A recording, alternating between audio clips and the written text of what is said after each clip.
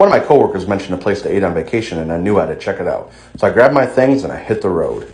After about 6 hours, I finally made it to my destination. I'm here at Wiener Schnitzel, one of the country's largest hot dog chains. After looking over their vast menu, I decided to take advantage of their mix and match deal of 5 chili dogs or 5 corn dogs for $7.95.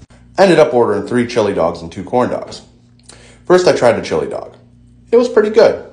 Not the best I've ever had, but definitely by far not the worst. I devoured that pretty quickly.